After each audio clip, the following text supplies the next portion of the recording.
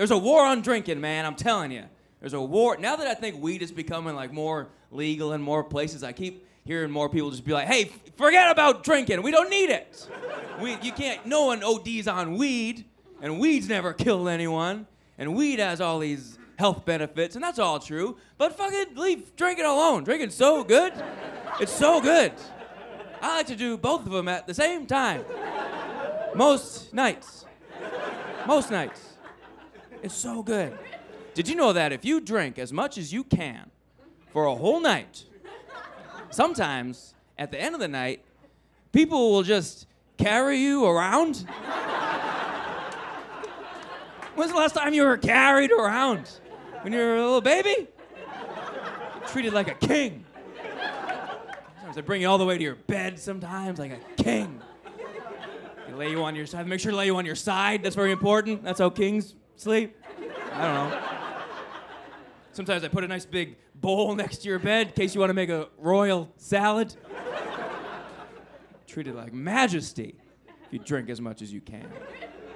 If you smoke as much as you can for a whole night, then at the end of the night, you'll be afraid to go to bed. Like, the darkness is too loud somehow. It's too dark in my ears. How do I sleep if my ears can't see? It's terrifying. Smoking too much weed's never killed anyone, but it has made people experience death. You know? Which I think is much scarier. I'm obsessed with drinking. I do it any chance. I went to my very first gender reveal party a couple weeks ago. Yeah, a lot of fun. Gender reveal party. I was just walking around going, hi, I'm a boy, and you? I'm a boy, and you are? Can you guess, boy, yeah?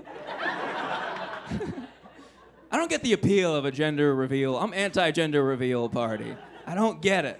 If you're revealing the gender of your baby, I don't know why you would want a whole party around when there's a 50% chance you're gonna be kind of bummed out, you know? I know you're supposed to, hey, as long as it's healthy, shut up, you want one of them a little bit more, a little bit, you don't care either way, shut your mouth. Dad probably wants a son, you know, to throw the football around with. Or if he already has a son, maybe he wants, you know, another son to play defense.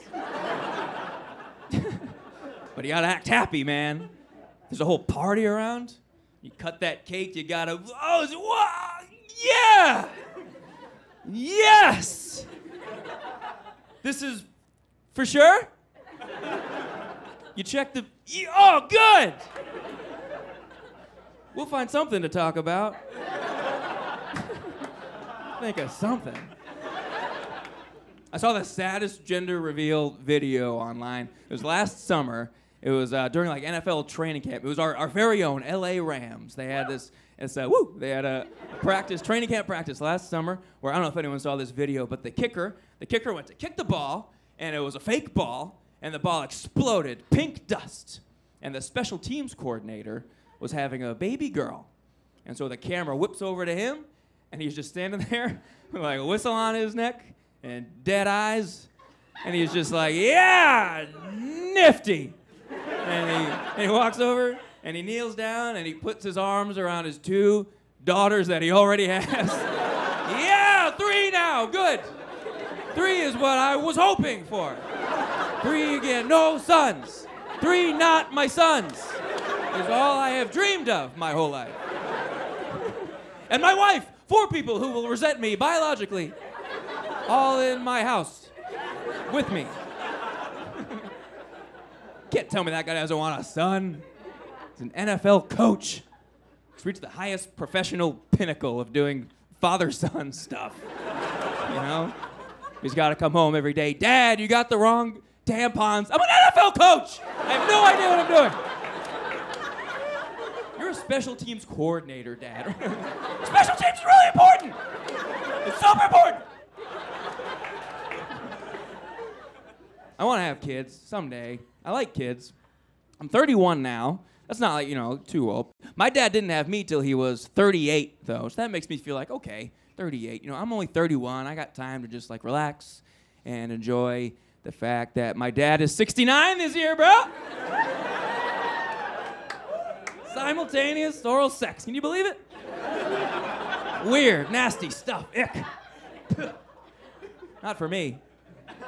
Yuck. I'm too claustrophobic for that kind of stuff. Gets a little tight for me. Woof.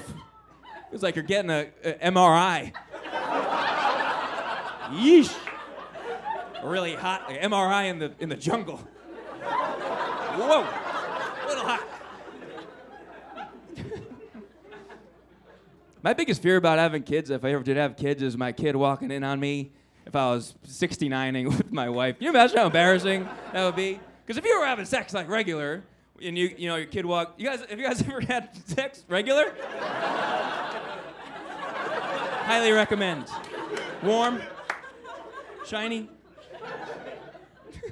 But then you can pull the blanket up, hey, get out of here. But if your kid walks in, if you're 69ing with your wife, and your kid walks in, you're like, oh, Jesus, you get kneed in the head. Oh, shit. It's like, what are you doing? Gymnastics, get out. Get out of here. All injured. You gotta give your kid the talk holding like ice on your, listen to what you saw in there. That was upside down is what that was, okay? That's not how you kiss your mother. That's your mother's butt end. You don't kiss your mother that way. I want to have kids. Sometimes I feel like I'm like ready to have kids. You know, I got like a niece and a nephew, and I like kids. But I Googled recently. I Googled how much it costs annually to raise a child, and I was like, holy shit! I don't know how to spell annually. Oh fuck! Can't have kids. Am I supposed to have kids? My search history just says raising kids anally. I'm not ready for kids.